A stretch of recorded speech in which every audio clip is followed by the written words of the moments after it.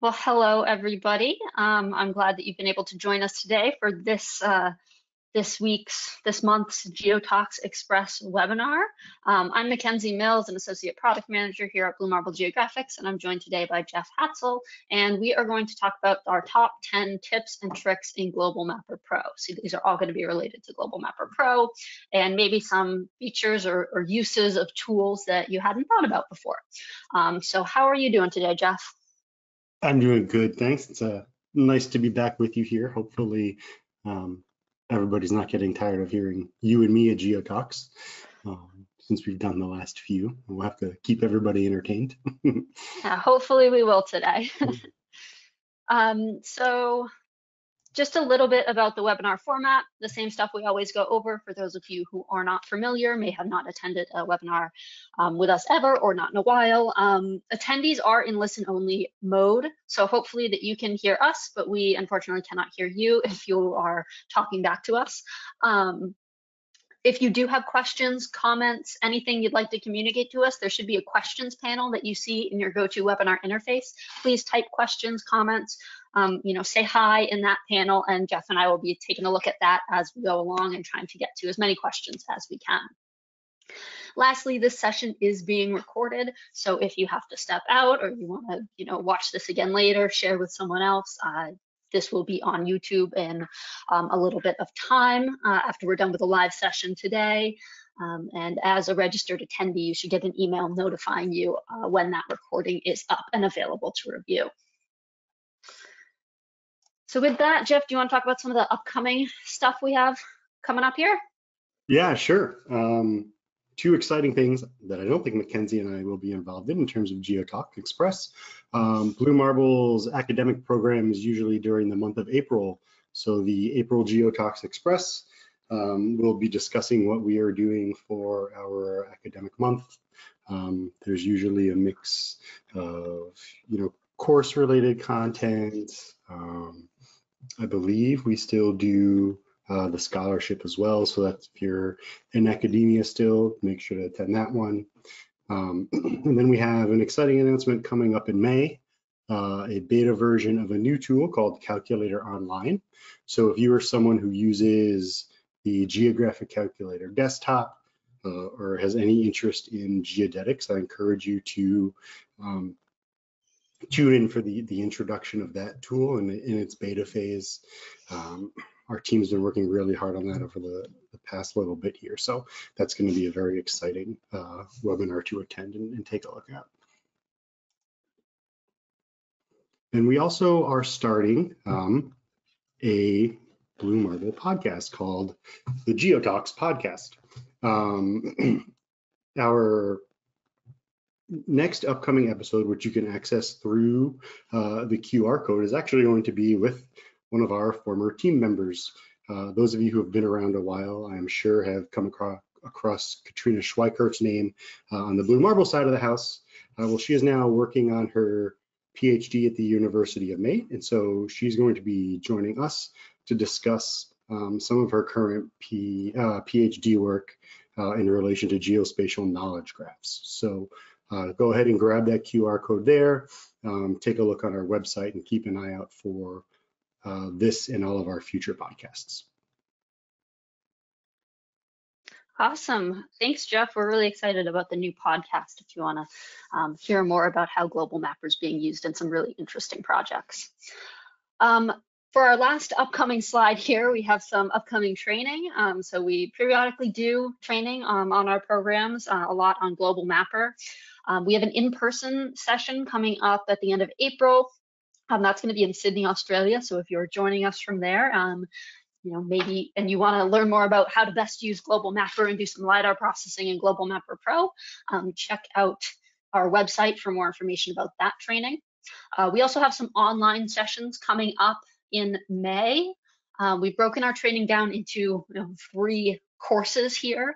Geospatial analysis in Global Mapper, more of the basics, working with some vector data, some imagery, just getting used to the program, getting familiar with Global Mapper and doing some of those vector data jobs.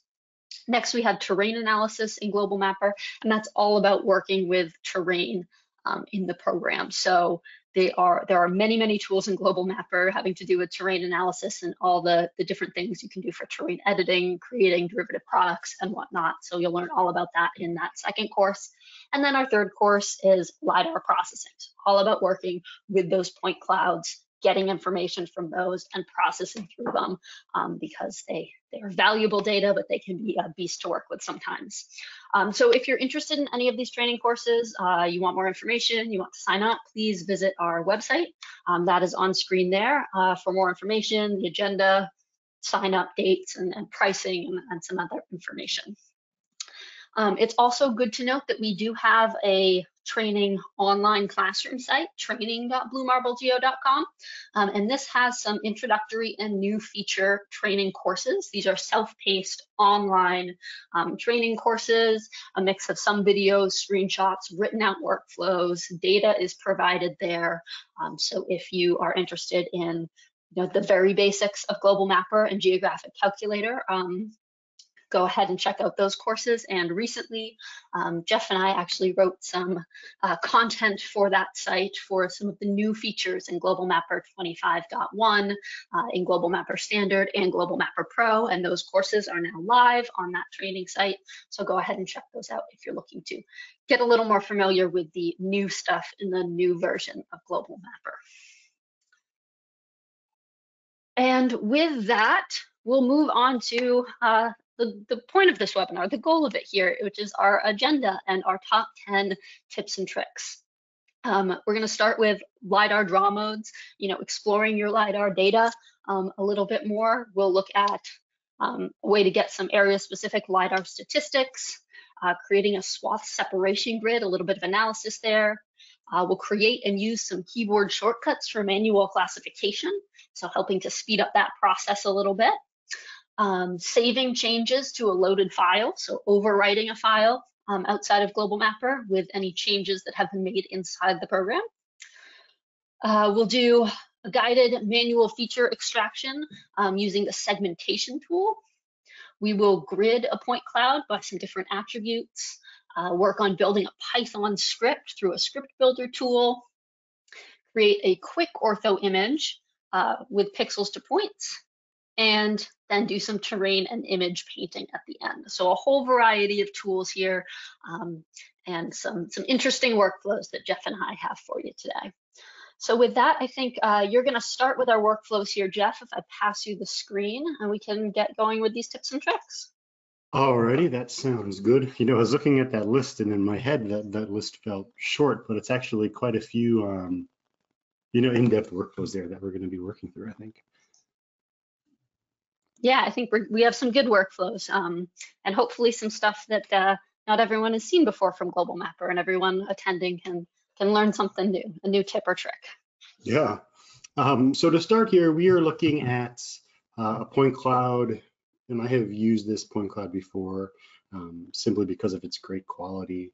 It was shared with us from one of our partners, I believe, Southeastern Surveying and Mapping Company. But it's a point cloud scan of a bridge. And back when I was more frequently teaching training in person and online, I always used to harp on all the information that you can get from a point cloud before even starting to analyze it. We have all these really powerful analytical tools that we talk about, but before you even use those, you can learn so much about your point cloud. And so to start there, just thinking about what does visualizing my point cloud tell me? So currently we're looking at this point cloud by RGB. It happens to be a point cloud that has RGB with it. Initially, top-down perspective, right? We can see some of our vegetation. This is probably some kind of a road structure. We've got some light posts, things like that. The picture becomes more clearer, right? When we start to look at things colored by elevation. I can see whatever these features are. I happen to know they're light posts, right? They're rather tall, considering the elevation shading that they're getting.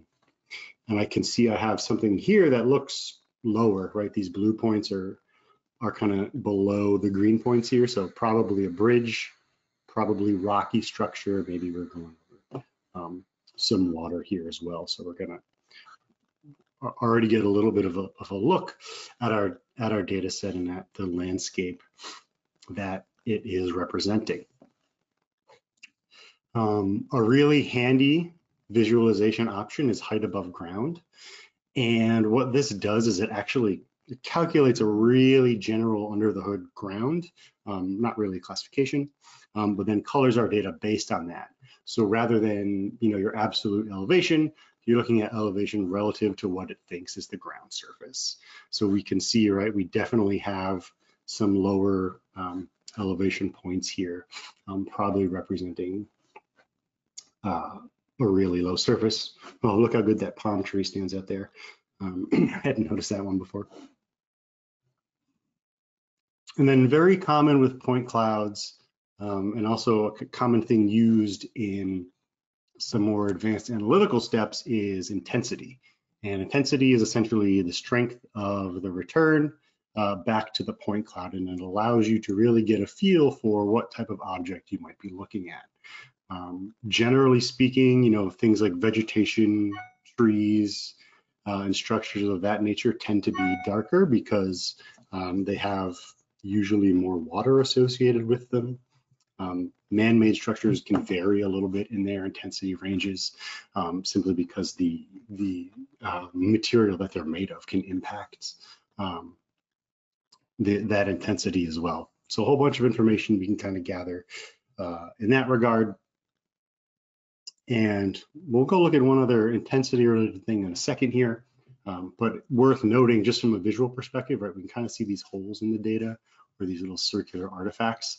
Always a very good indication that this point cloud was probably terrestrial and taken from a tripod, right? The tripod not being able to scan itself there. So that's probably those artifacts we're seeing there.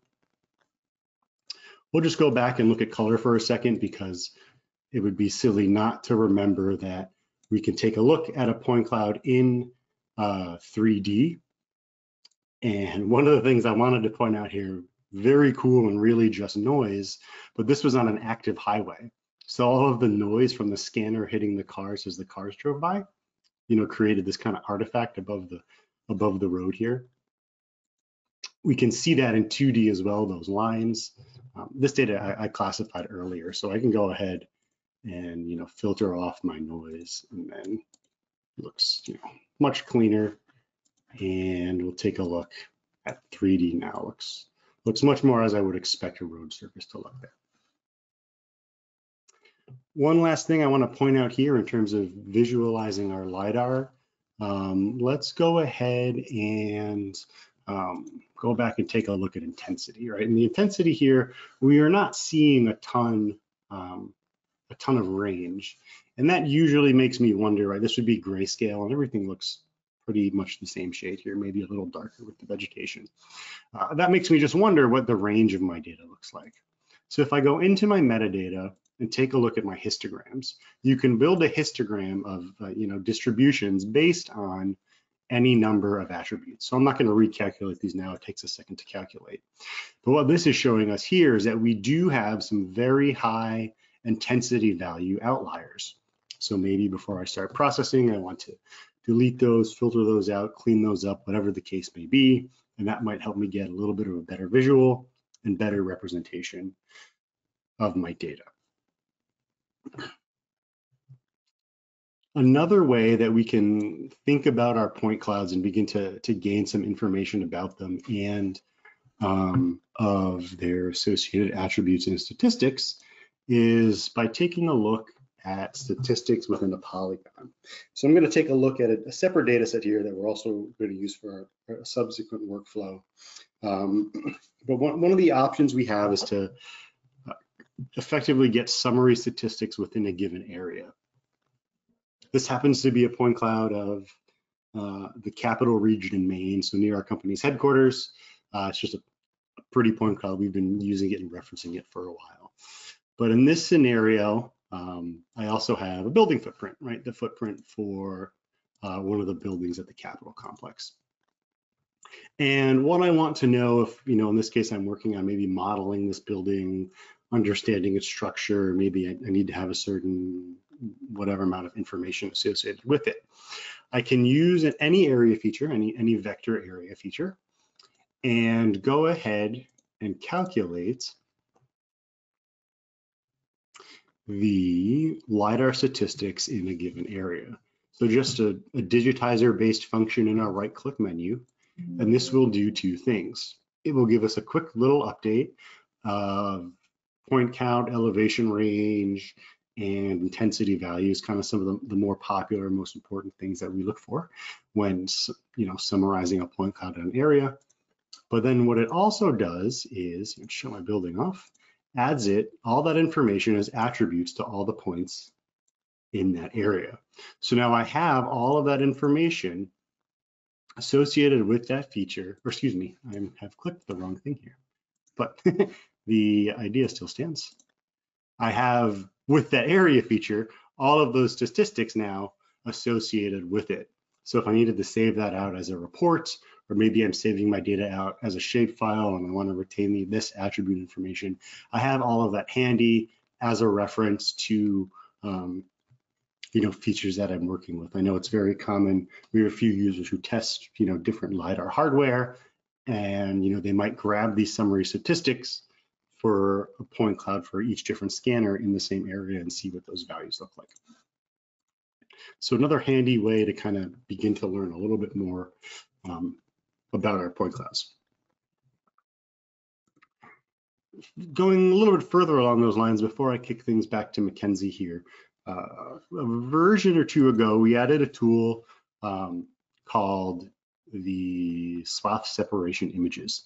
This is a tool very commonly used by the USGS, and that's where we got the idea for it from. And it initially was designed to create an image of offset or overlap between two different point clouds.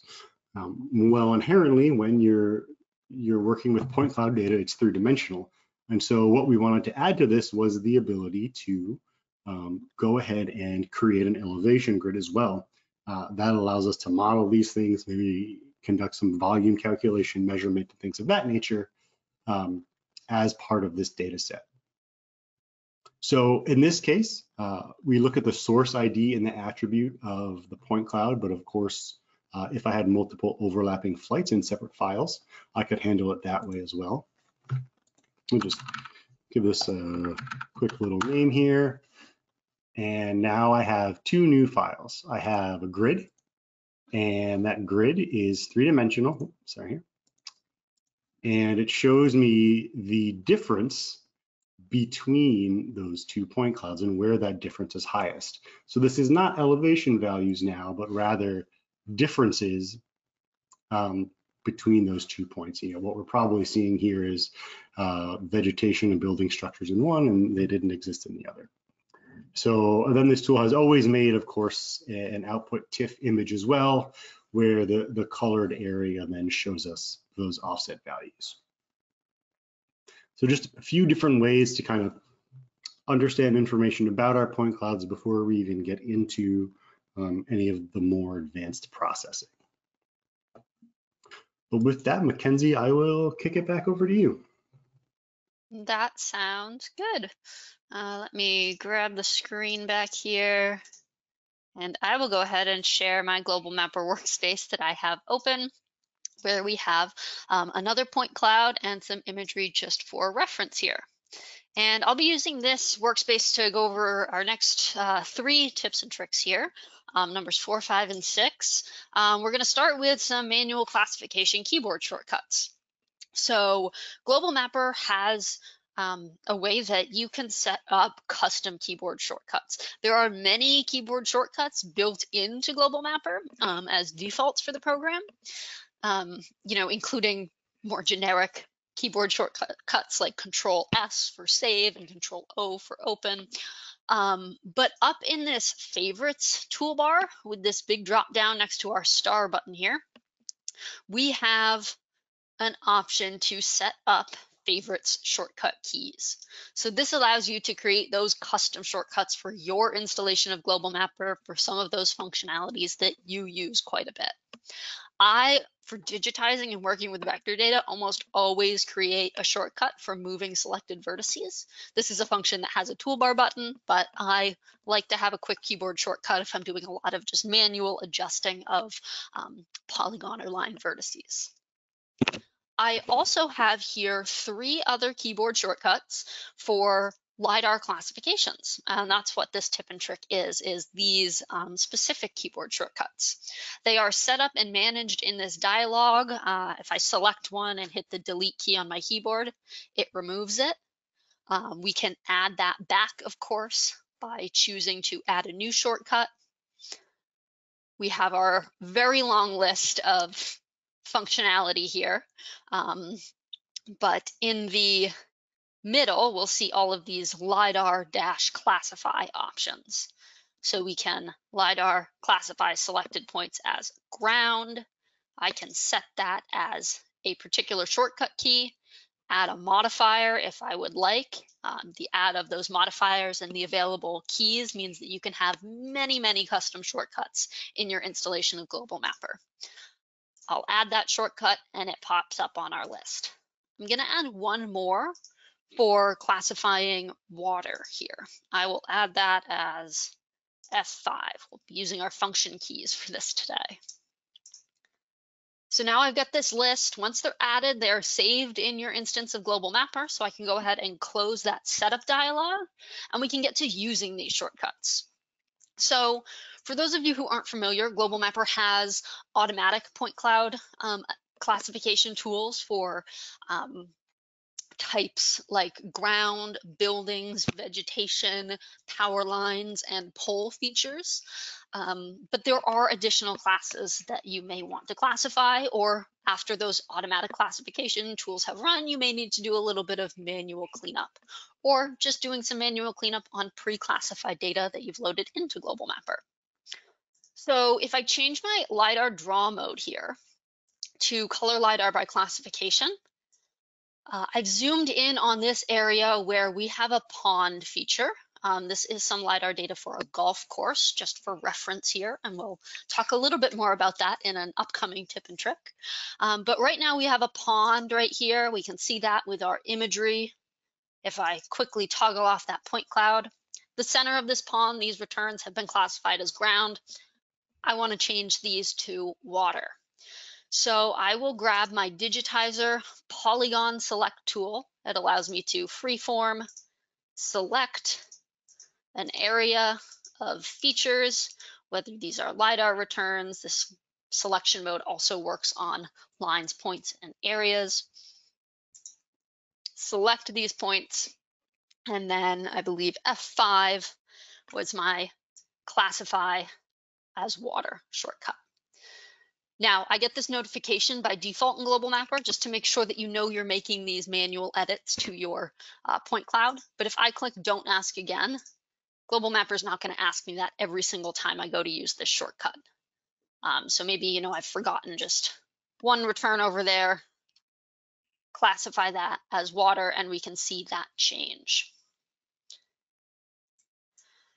So this is a really useful way to quickly reclassify some of these points. I've got a small bridge feature here over just a little creek that is also not classified as water. We could correct that through some manual classification as well.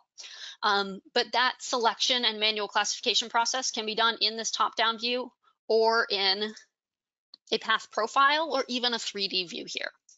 So I've drawn a path profile just over this bridge feature, and we can pretty clearly see the bottom of where we have the bed or the water, the banks of this little creek water feature running through this golf course area, and then our bridge above it. I can use one of the selection modes in the path profile tool. We have a click and drag rectangular selection, hitting escape to deselect any points, a polygon select, or a select LiDAR above or below line. So let's say above a line, I would just draw a line and it would select all of the returns above that.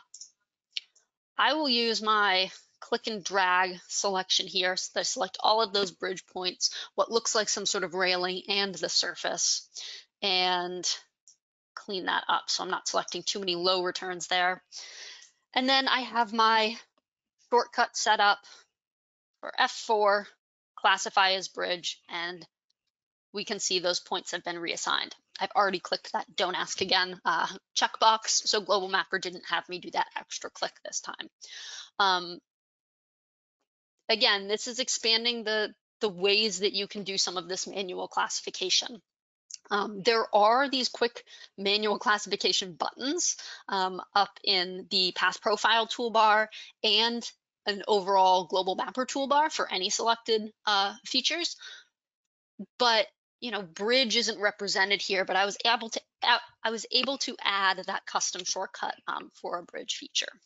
Similarly, unclassified isn't available up in this toolbar here. We have a change LiDAR class button, but that's opening another dialog and doing a little more work.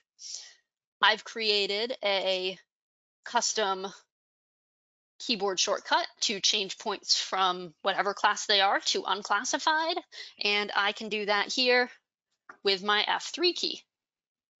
And we've just unclassified those points that are underneath our bridge feature.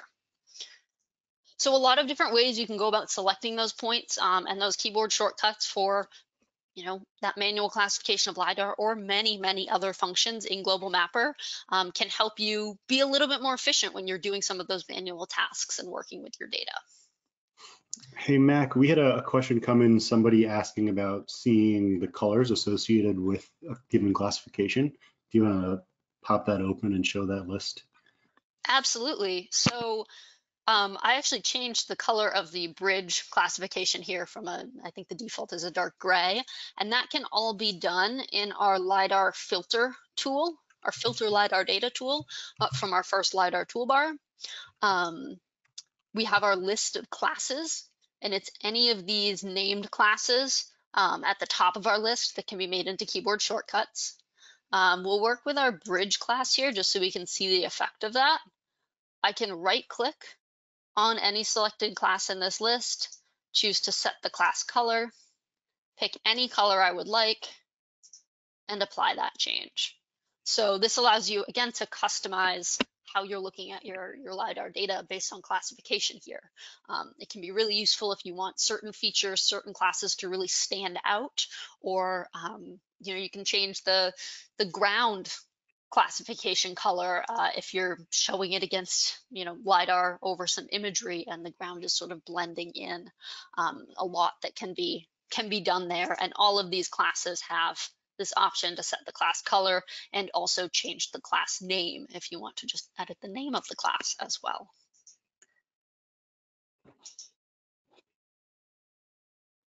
Someone asked if we can show this classification in the 3D window, and I can show the selection there in the 3D window. Any method for selecting point cloud data is going to work for this method here. You just move my point cloud around a little bit, and I will try to select some vegetation. Now, the tricky thing with selection in the 3D view that we are going to see, I'll zoom out my 2D view so we can see it clearly, is when I use my digitizer to select to do a click and drag select in the 3D view, it's going to select all of the data within that box that I've drawn all the way back to the back of the skybox. So often if you're looking at this data in an oblique view, we can see that reflected in our 2D view here. We've got this sort of trapezoid of selected data. I can select a smaller area of data. I've probably got some ground in there, but mostly vegetation. I can use a keyboard shortcut if I have one created for vegetation, or my key here, and we have reclassified that as well. You can also select individual LiDAR returns in this view as well. when I select something, we can see I've got one point that's highlighted. I selected a single return here, and everything else is a muted color, and that is the selection visualization that we have in the 3D view. Although that selection is linked in the 2D view, we can see exactly which return I have selected there. So a bunch of different ways to go about doing this. Another great thing to note when you're doing any of this manual editing, that if you happen to misclassify something, you can use that Control-Z on your keyboard. And I've just undone that vegetation classification that I applied in the 3D view. That's removed from the file. I've undone that action. So an easy way to go back with another keyboard shortcut if you need to undo some manual edit that you've just made.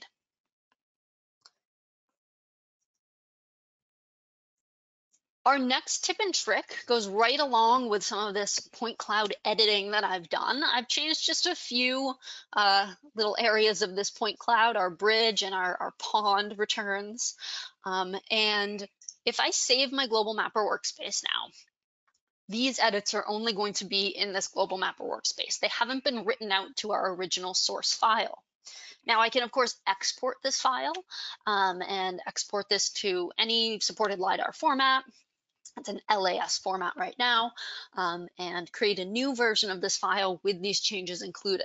But oftentimes when you're working with point clouds, you've done your classification routine, you've cleaned up your point cloud, done whatever editing is necessary, and then you just want to save those changes to your original file. So you're not creating, different versions of your point cloud file if you want to minimize the number of data files that you have for a specific area. I can right click on my point cloud layer in the control center here and overwrite my original file to save the changes that I've made in Global Mapper here. So this is under layer, save changes over original data file, and this is for point cloud files, LAS and LAZ that you have made some changes to. So I'll click save. Global Mapper lets me know that I am indeed overwriting a file. I do want to do that. We've got just a little option here for some sorting. I'll just click OK. Global Mapper is going to save our changes that we've made to the external file, utmgolfcourse.las. And if I bring up a blank Global Mapper workspace here, I can load in that same file from my list of recent files, and we can see, our changed returns here. So those changes have indeed been saved. So just another quick way to maybe avoid doing an export or creating additional files when you just need to overwrite some changes in your original file.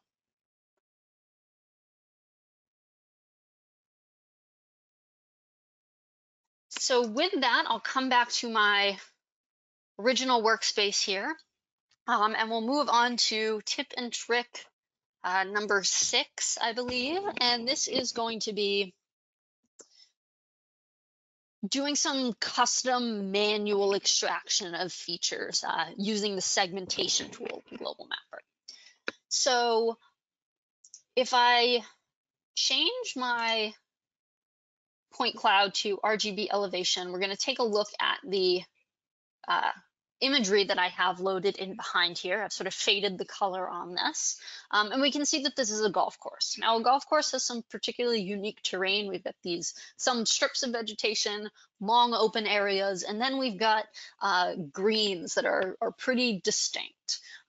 Just sort of a round blob feature, generally not too varying in elevation, pretty consistent in surface. And a lot of times, when you're working with GIS data for an area, you want to pull out features that are unique in some way like this.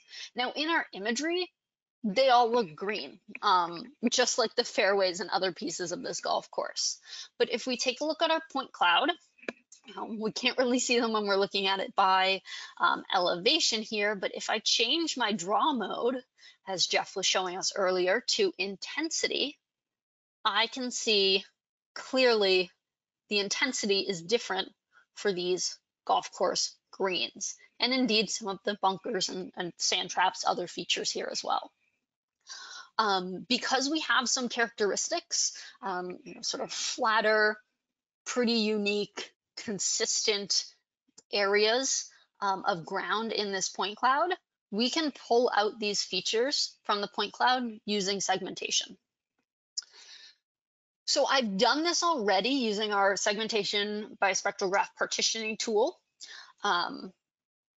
Set some options here. I was weighting intensity very heavily because that is really what I'm seeing visually as making these green features unique from the surrounding ground area. When I processed this segmentation, I'll bring up the result here by changing our draw mode once again. I also filtered my points by intensity values.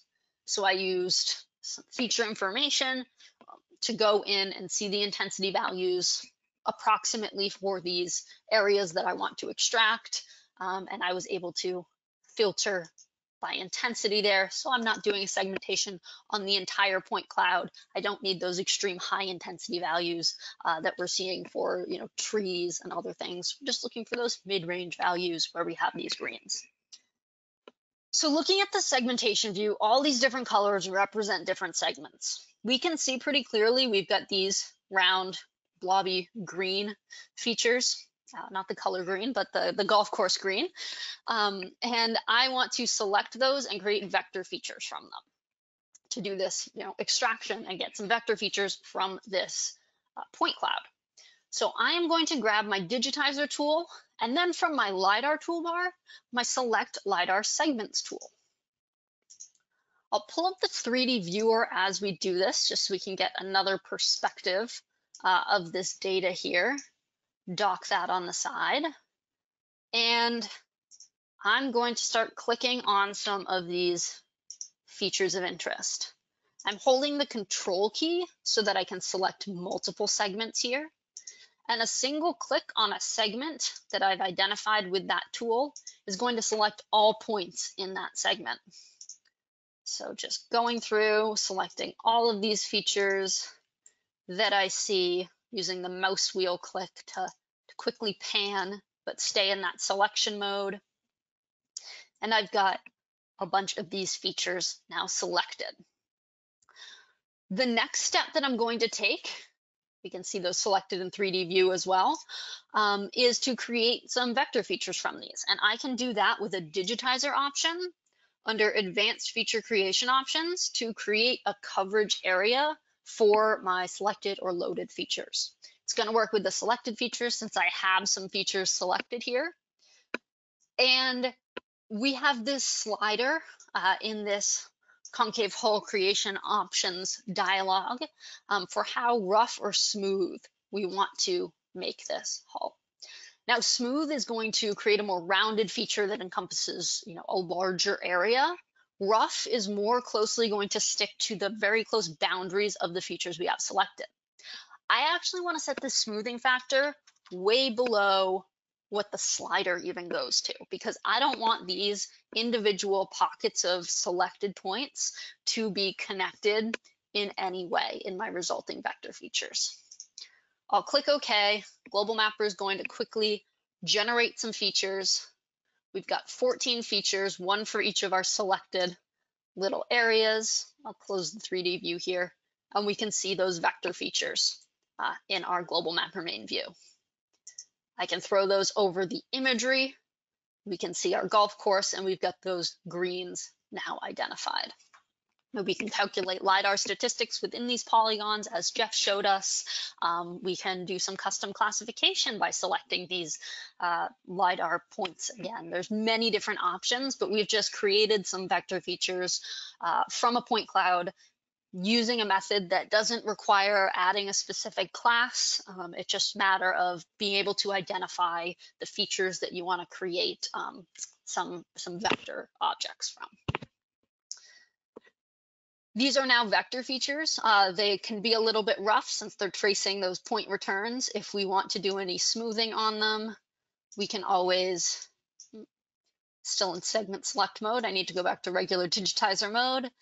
We can always use the digitizer move, reshape, smooth feature to smooth out some of those polygon boundaries as well. So just another way to pull some vector features from your point cloud, maybe getting you closer to whatever final product you're looking for in your analysis. So Mac, well, I have to ask, and we had somebody else ask, can you show us how you customize that shader? Yes, absolutely. It's one thing that I've started doing with point clouds when I'm working with intensity, and I am always going to do this with point clouds now. So I've set my LiDAR draw mode globally here by intensity.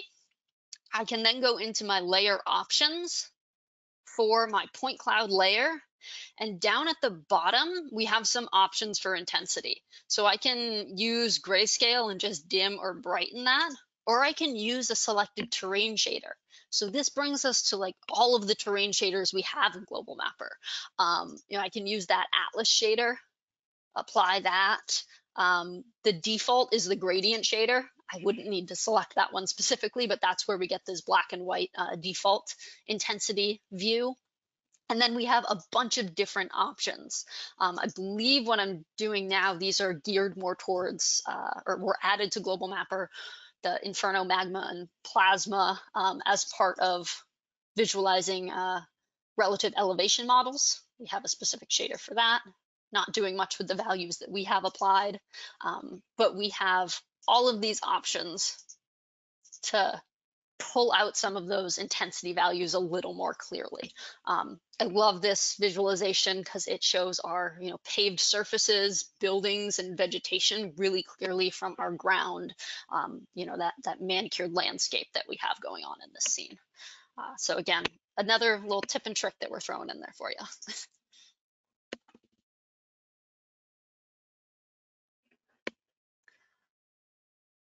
So with that, I think I'm going to pass the screen back to Jeff, and he is going to continue down our list of tips and tricks here. All righty, thanks, Mac. That sounds good. God, what a great visual that is, especially on the golf course there. That looks really. Okay, so we are back to our bridge here. We're going to talk about making 2D products from a point cloud. Very often this is used with intensity, like Mackenzie was just showing us, with intensity values, but also with RGB values if you have RGB as part of your point cloud. And what we're going to do is a twist on the traditional create elevation grid tool. That allows us to make DSMs, DTMs, et cetera, et cetera. But we have this option here that we don't often talk about, is the grid type. And in this case, I'm going to choose something other than elevation. Specifically, I'm going to choose RGB. And what this allows me to do is output a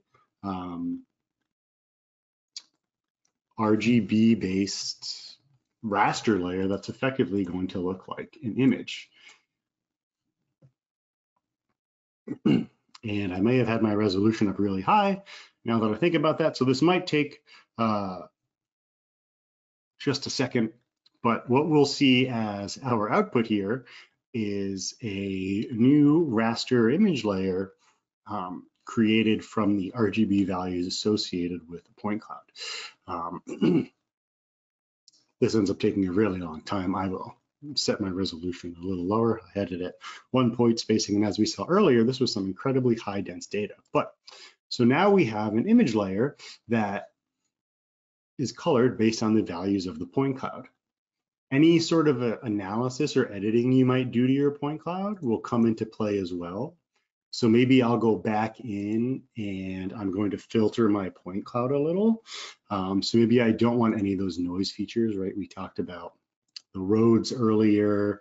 I'm also going to set an elevation value because I happen to know roughly where the bridge surface is from looking at it earlier. So I'm saying I don't want any points included below 22.6 meters, and I don't want to include any noise points. And let's just bump this up a little so we're not sitting here forever. And now we'll see, we toggle between those two layers, right? Now I've cleaned off all my low point noise, anything under the bridge, and I have a little bit clearer of a picture as to what my structure is underneath. Oftentimes this looks even better if we're talking about aerial LiDAR, right? We won't see any little shadows from the scanners and things like that. But a great way now to just have some basic reference imagery of the area where you're working, if that's not something you have otherwise with your flight data. It can be a handy little way to learn some more about your point cloud there. Also worth noting, I won't go ahead and do this now. Intensity is very common to do here. If perhaps you want to perform some sort of subsequent image analysis. Mackenzie just showed us how clear and how well those greens stood out. That same idea could apply to something like water or the paved surfaces. Mackenzie mentioned the cart paths and things like that, or you could create a 2D raster of that and then perform some image analysis as well. So a whole bunch of different ways to kind of work with that data and perform, subsequent analysis as well. Okay. Let's change gears a little bit, and we're not going to look at point cloud data anymore, but we'll go ahead and look at another Pro tool. Let me open a new instance here. We're going to look at a new Pro tool tied to scripting and Python and ways that we can automate our workflows. So right around when we released support for Python, we also released a new tool called the Script Builder. And what this tool does, I'm just going to stick it over here on the side of my screen, is it records any scriptable command in Global Mapper. So you'll see it's running by default now. And as I begin to do things in the application, it's going to record them as commands. So for instance, to start, I'm going to go ahead and let's load this file that I was working with earlier. This is just the point cloud near Augusta, Maine, but we'll see I have my import command and any parameters associated with it, in this case, file path and everything else. We'll look a little bit more at that in a second. From here, I'm going to go ahead and create a terrain grid. And so I'm just working through some generic point cloud terrain related workflows for the sake of recording a complete workflow here. None of this functionality is anything new that we haven't discussed before. I'm going to go ahead, let's turn that back to elevation, that 1 point spacing, and maybe we'll make a DTM. Okay. So now I have a DTM from that point cloud. Perhaps, maybe I want to make some contours as well. This is a pretty flat area. 10-meter contours is probably fine. See, I have some contours now on my map. Specifically, I'm thinking maybe, around the buildings here, some trees and some other stuff, but that's okay for right now. We're just doing it for demonstration purposes. And let's say to complete a workflow, what I'm going to do is export everything to a Global Mapper package file. And on my desktop, we'll just call that test. So as we've been working here, let me bring this over a little bit. As we've been working, each of these commands has been recorded. If I expand this a little, we can see all the parameters associated with those commands and any alerts or warnings, right? So the package file export, I had some things clicked that aren't scriptable because they're a visual related thing, but any other information that might come up as well. Now, I think one of the coolest features of this tool is I can live toggle between Python and native Global Mapper script. So I can just quickly change between languages and see how those commands might differ between language. I can also directly open this in the built-in script editor. And it'll open in whatever language I had last had it on. So this is Global Mapper script. I can see each command that I executed and all of my parameters.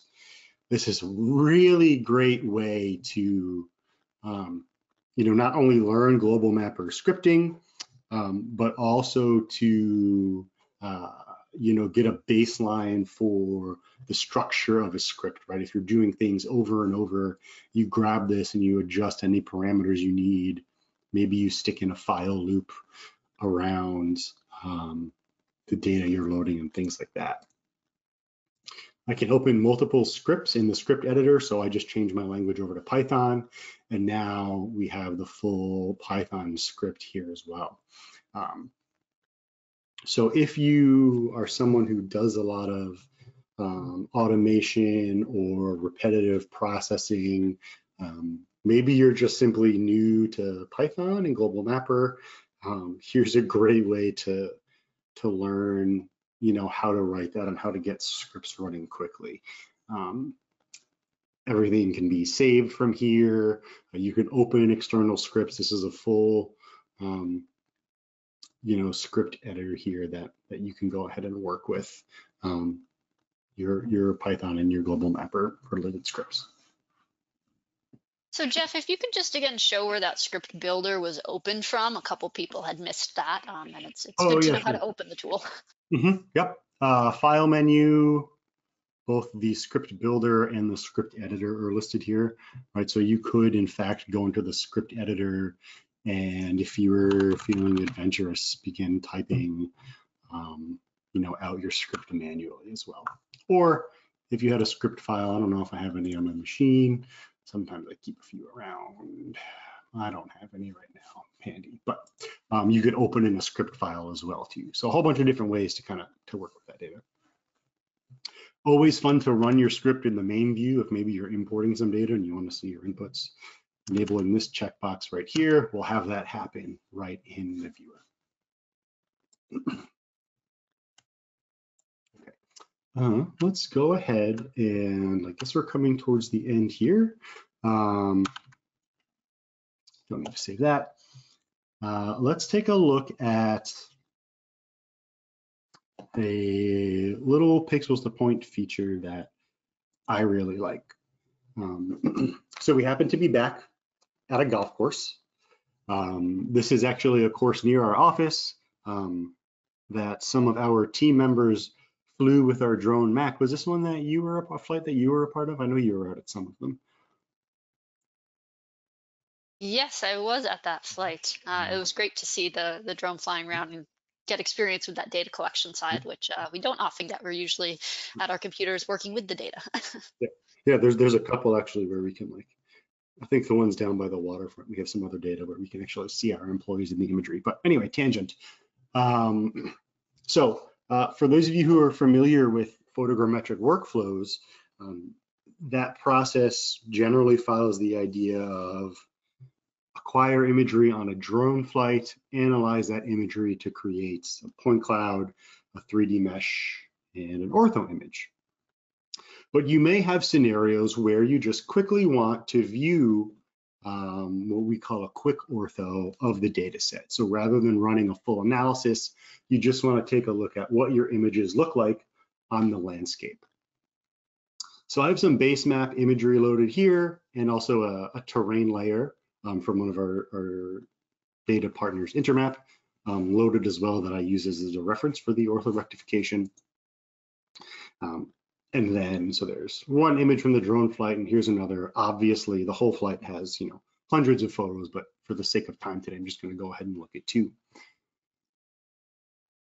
Within the Pixels to Points tool, I will add my loaded picture points. So my two images, here's what they look like for reference.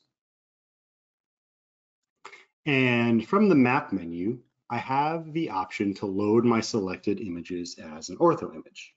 And process can take a minute or two, so we won't walk through it. I saved two outputs here. It asks you if you want to do all your images or whatever the case may be, and it tells you that Obviously, running a full pixels to points analysis, you'll get better results.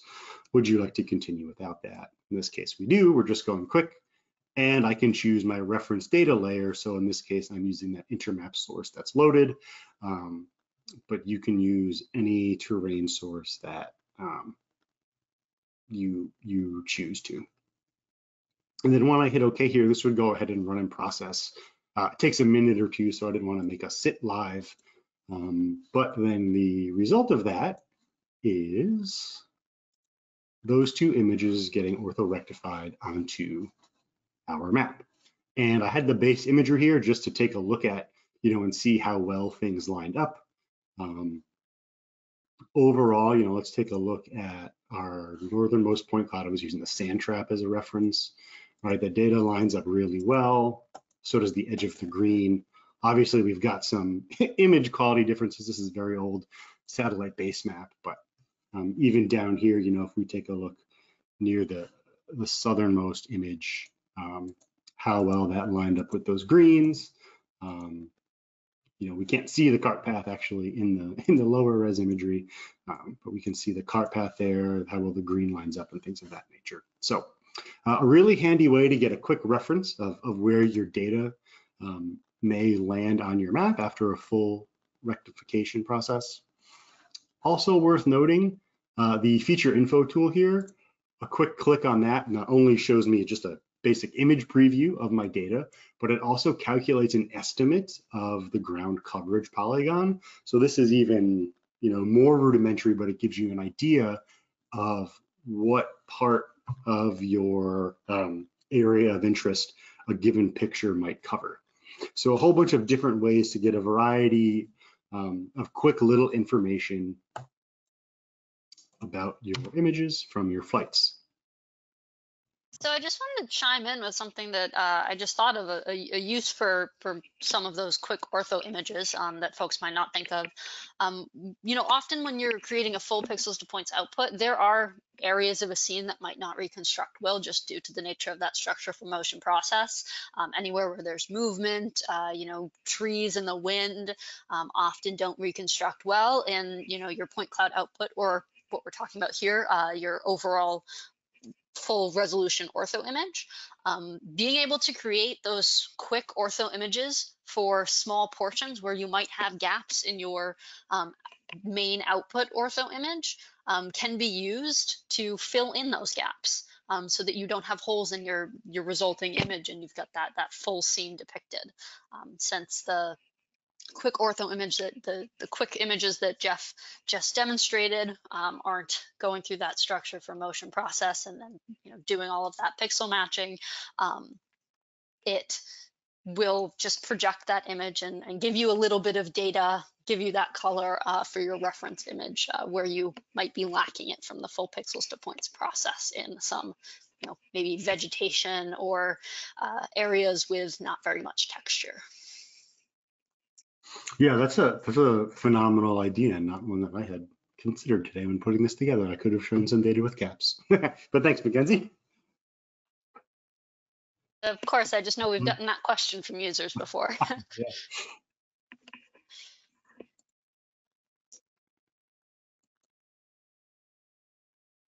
But all right, Mac, I think I can kick it back to you here. That's all I was going to show in this workflow. All right, that sounds good. I will grab the screen back and we'll move on to our last tip and trick here. Where we're talking about terrain and image painting. I've lumped these tools together. They're both Global Mapper Pro tools, and they are similar, although they work on different types of data. Terrain painting was introduced first, and image painting is a more recent addition to Global Mapper Pro. And they both use the cursor or selected feature as a brush and alter the values in a terrain layer or an image. So for this workspace, I have terrain and a land cover image, so a palette-based image, although image paint can be used on any raster image you have loaded into Global Mapper. And what I have outlined with a polygon is, maybe a proposed development area. Someone's going to put up a shopping center, some condos, a building, some sort of development going on to this parcel of land. And I just have that outlined with a regular old polygon drawn onto this data. So I've selected this polygon feature with my digitizer, and we'll start with the terrain painting. So I've got my terrain layer showing here. I'll come up to my analysis toolbar and grab or enable my terrain painting tool. Now this is a little dockable window, so I can actually dock this down below my control center, so it's not blocking any of my data view in my main 2D view. And we have a variety of operations that we can do here. Now, along with these operations, we have a bunch of different brush types. We have, altering just a point with a click, one or a few pixels based on the brush size, editing the terrain along a line or within an area that you draw. This last option here is to paint selected features. And since I have a vector feature, a polygon defining the area that I want to edit, I've got my selected feature. Next, I'm going to choose my operation. Now we have a lot of options here, but I'm going to set my terrain height. And I know approximately the heights within this polygon. I will set this to 28.5 meters. So I'm just flattening this to a specific height with a feathering distance of 50. If I grab my point brush type really quickly just to show, we can see that feathering distance is that blue circle. So from the edge of my polygon, we'll be able to see sort of all of the terrain that will be edited is what falls within that blue circle, and of course within the polygon. I'll go back to my paint selected features, leave the other options the same, and choose to paint that selected feature. I can see that the terrain has been edited here. We've got some nice slope coming off the outside of this polygon, that feathering distance that we used. I can always undo that operation in terrain painting if I want to, redo it to bring that back. And that's all the editing that I'm going to do here for this one. We're just doing that paint by selected feature brush type. Now the image paint tool works very similarly. I've just turned off that terrain layer where we've made an edit, and we have this land cover data. So this, we can see has pretty large pixels here. Our selected development area doesn't cover that many pixels in the size of this data, but right now it's not classified correctly for our new development. We need to make this some sort of developed area. For this, I'm going to enable image painting because I want to change these pixel values. Now, we have a lot of different operations that we can do here. Filling a color, we're going to apply a color to some pixels here, marking things transparent, replacing a color, and we'll show a couple of these. Again, we have the same brush types available for a lot of these operations, but I'm again going to choose to paint the selected features. I am going to, let's say, first change my color, my pixel values for our palette image here to something from our palette. These are going to be automatically populated with the values in your palette if you're working on a palette image. So we're going to go developed open space and paint selected features. Now this is only painting those pixels that are mostly covered by the polygon. So I can come in and get my point type, and as I click, we can see that my cursor is highlighting individual pixels at a time, and I'm just filling in all of these pixels that I want to change to a developed open space. Now, another option that I have is to replace color. So if I made the wrong selection first here, maybe I don't want this to be developed open space. I want to change to developed medium intensity. Our bright red color is what this is going to look like. I'll choose my operation as replace color. My first option here is going to be the color that I want to change pixels to. And the color to replace is going to be my developed open space. Now I can use any of our brush types here, but since I have a bunch of pixels selected, or a bunch of pixels that I edited, I will choose to use an area trace mode and just scribble a circle around the pixels I would like to edit. I've included some that are not in that developed open space palette index, that developed open space color, but releasing that trace mode, lasso, draw, I've just changed from one selected color to replace to my original color here. And again, just like terrain painting, we've got undo and redo buttons at the bottom of this image paint dialog. And this provides you a lot of flexibility to edit image data as you would like. Again, I'm working with a palette image here, so we've sort of got our defined set of colors, but you can use this on, aerial imagery, any type of raster image layer that you've got in Global Mapper. Some other operations here, like darkening and lightening colors, healing colors, so blending stuff in, those may be more applicable to other image types. But two very powerful tools in Global Mapper Pro that do similar functions on different types of data. So another way to edit and change your data to be just what you need it to be. And I believe that wraps up all of our tips and tricks for this webinar. That was all 10 of our tips and tricks that we had on our agenda here.